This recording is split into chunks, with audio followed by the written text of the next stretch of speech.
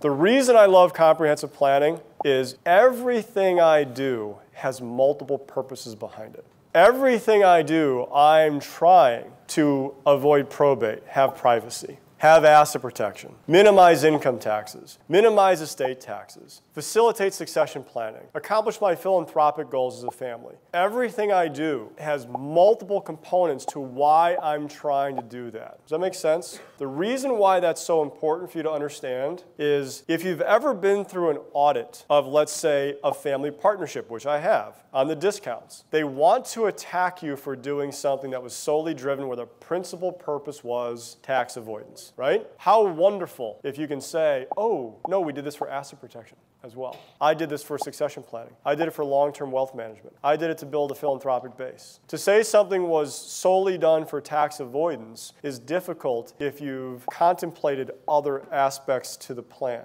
Similarly, if you've ever dealt with a client who is being attacked for committing a fraudulent conveyance, which I've been there many times, and you've had to defend it, how great to say, oh no, we did this for tax reasons. We minimized taxes with this play. Yeah, there was an asset protection benefit, but we had a tax motive. So I always want to plan in a way that I have the best of all worlds. I can truly talk out of both sides of my mouth, depending on who's asking me what question and what I'm defending.